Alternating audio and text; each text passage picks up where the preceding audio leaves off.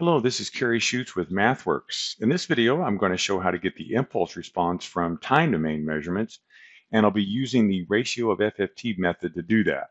That's not an official name, that's just a name that I've given this technique.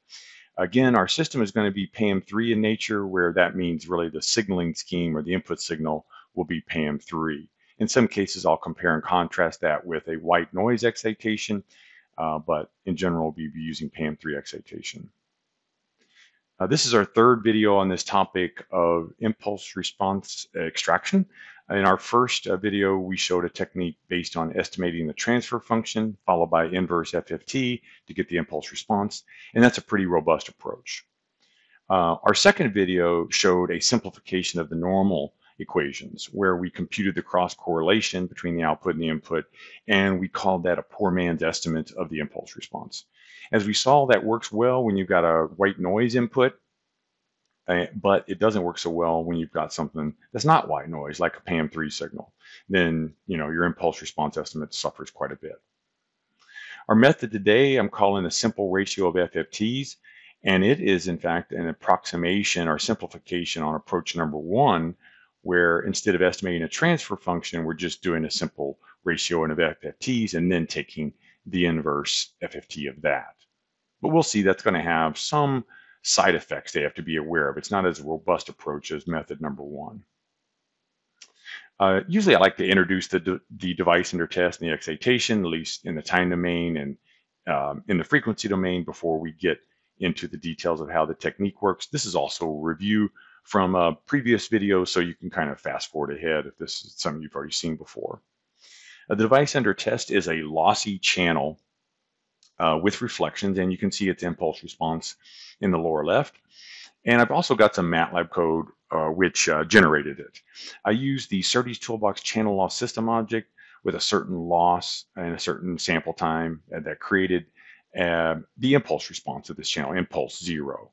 That's effectively the output of that system object. Of course, you're free to use any impulse response you wanted to in your simulation.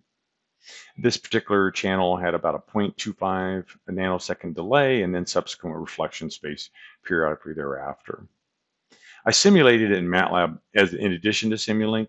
This is the MATLAB simulation you see on the right, where I simulated it for 150, well, actually 21 frames, where each frame consisted of 150 PAM3 symbols, and with an oversampling rate of 16, that came out to be so many samples of simulation. In this case, I've got PAM3 symbols at a particular symbol rate of 5.55 giga symbols per second. That corresponds to about 8.33 gigabits per second, because you've got 1.5 bits per symbol with PAM3. I'm oversampling here because really this is a discrete time approximation of a continuous time system, so thus I need some reasonably high oversampling rate. And then I use the rand_i function to create the PAM3 symbols. I've got three levels, basically 0, 1, and 2, or 1, 2, 3. And then I center them such that it's a zero mean or zero DC signal by centering those around 0 volts. So that's where you see the -1 divided by 2 come into play down here. The ceiling of k divided by 16 just emulates a zero-order hold behavior, such that I've got 16 samples per symbol.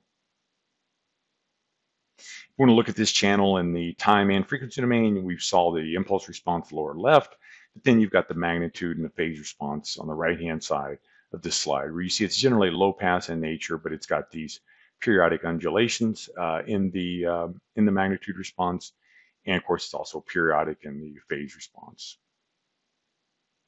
Excitation, again, always matters when you're characterizing a device under test, and in this case, it's no different.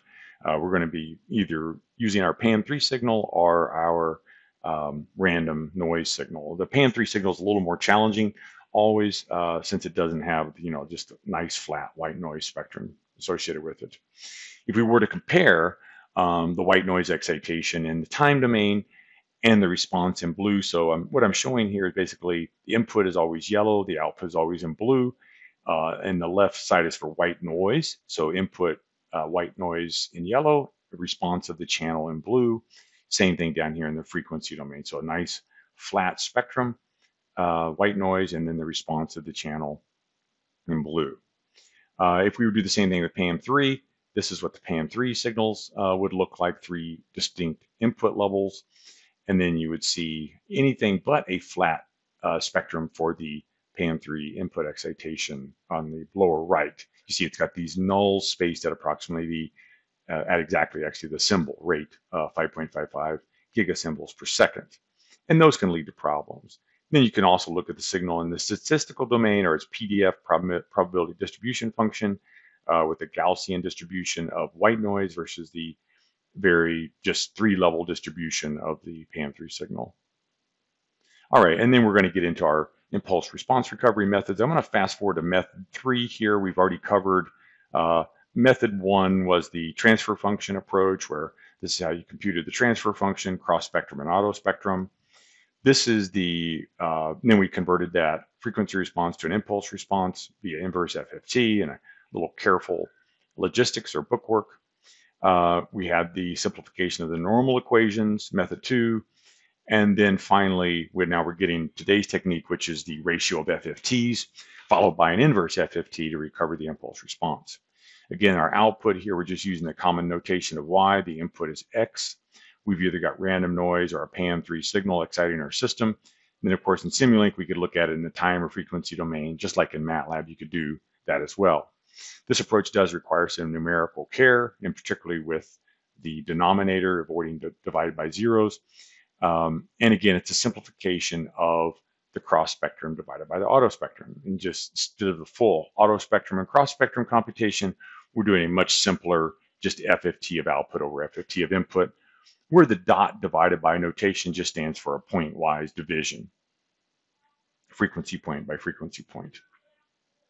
All right, so looking at the input signal and output signal, just zooming in here, we've got a zero order hold version of the input signals, the filtered version of that through the channel in blue. And if we looked at, again, the input spectrum, if we're not careful, this red spectrum below is the spectrum of the yellow waveform in the time above. If we zoom in on those symbol rate frequencies, we'll see that the symbol just goes, that data point just goes away in the MATLAB plot. And that's because it's at minus infinity, and MATLAB, of course, can't plot minus infinity dB. So that is a problem in simulation that you probably will never see in practice, because in practice you've got noise, or you never have perfect synchronization. And so it's a problem you'll hit when you're constructing or synthesizing this data that you'll never see in practice. These zeros are typically associated with the analysis being perfectly synchronized with your data generation, and thus you get these zeros. So there are workarounds for this. One of them is to apply a little noise to the input signal. You could also kind of, have your sampling a little bit off. I'm not going to add sampling or time jitter to it. Or you could apply a window to your analysis, and that actually does a good job of helping with this divide by zero issue as well. So adding the noise eliminates the zeros in the spectrum, just like the windowing does, which ultimately allows you to recover your impulse response. You can see what we accomplished with this either change here, and we were able to recover the impulse response. You don't need to add noise and the window. You can do one or the other. All right, so I'm going to go over now into the tools. I'll escape out of my presentation.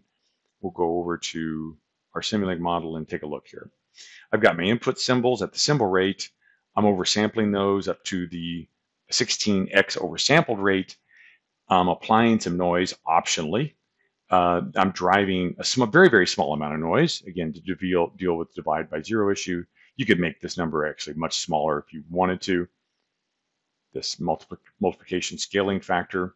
Driver device under test, look at the signals in time and frequency.